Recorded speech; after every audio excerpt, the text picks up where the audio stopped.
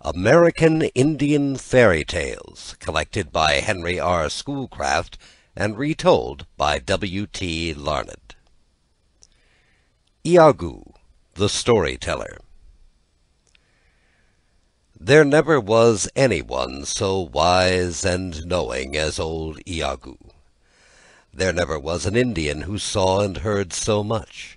He knew the secrets of the woods and the fields, and understood the language of birds and beasts. All his life long he had lived out of doors, wandering far in the forest where the wild deer hide, or skimming the waters of the lake in his birch-bark canoe. Besides the things he had learned for himself, Iagoo knew much more. He knew the fairy tales and the wonder stories told him by his grandfather, who had heard them from his grandfather, and so on, away back to the time when the world was young and strange, and there was magic in almost everything. Iagoo was a great favorite with the children. No one knew better where to find the beautiful colored shells which he strung into necklaces for the little girls. No one could teach them so well just where to look for the grasses which their nimble fingers wove into baskets.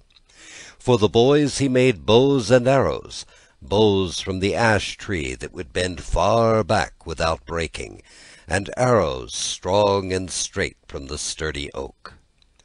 But most of all, Iagoo won the children's hearts with his stories. Where did the robin get his red breast? How did fire find its way into the world, so that an Indian can get it out by rubbing two sticks together? Why was Coyote, the prairie wolf, so much cleverer than all the other animals? And why was he always looking behind him when he ran?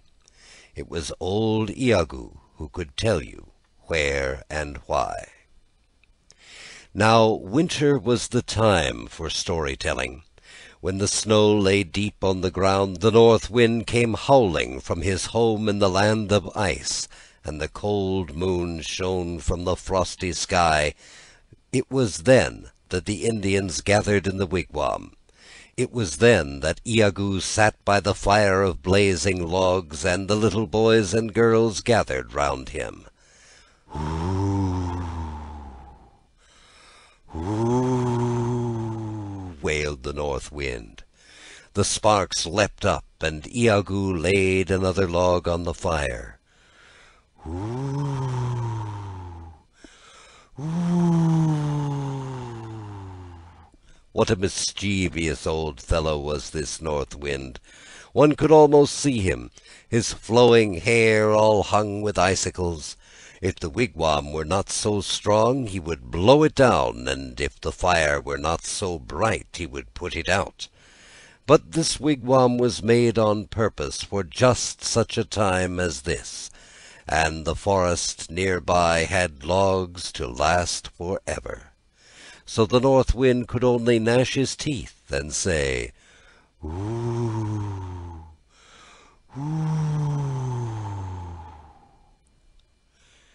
One little girl, more timid than the rest, would draw nearer, and put her hand on the old man's arm.